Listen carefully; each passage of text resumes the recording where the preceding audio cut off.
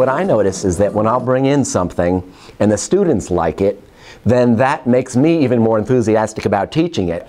Paste. Cool, huh? A couple of years ago, I put together a video about some kayak fishing adventures that I was doing.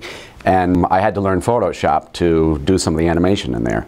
Once I became proficient in Photoshop, I started bringing it in and showing those tools to my students, who were second graders at the time. And since then, it's been a staple of my instruction. It's just one of the ways to access the students' art skills and integrate technology into the classroom. In our classroom, we were doing an art contest, and I drew a hawk, and then I scanned it on the computer, and then made it into a heart. This is like a first grade doing some high-tech stuff.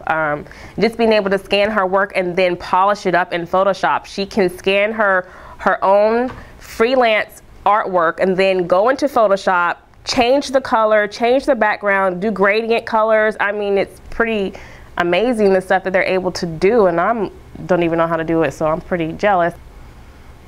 It's my job to be a talent scout. I'm not to sit there with a pacing manual, day 1, page 1. My job is to see how the students best learn, their learning preferences, and deliver the material to them that's interesting to them and also at a pace and in a flavor that they can enjoy.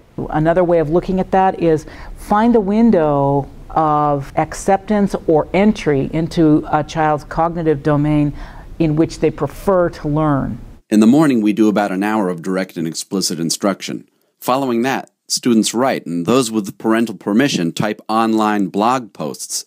They'll blog about their own personal experiences, they'll blog about their feelings and their thoughts, they'll keep it anonymous. I teach them internet safety, and they can also put their own art. They scan their own art via Photoshop into their blog, and then they digitally manipulate them.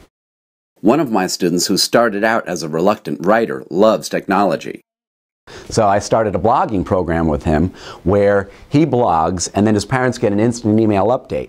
So blogging has been a way for him to get ideas out in a creative way. He will post it, and I'll get a message on my iPhone, so will his dad, so will his grandma. When we notice it, we'll be able to reply back, even if it's a simple, oh, that's funny, and, you know, love you, and he enjoys getting those back and seeing that response.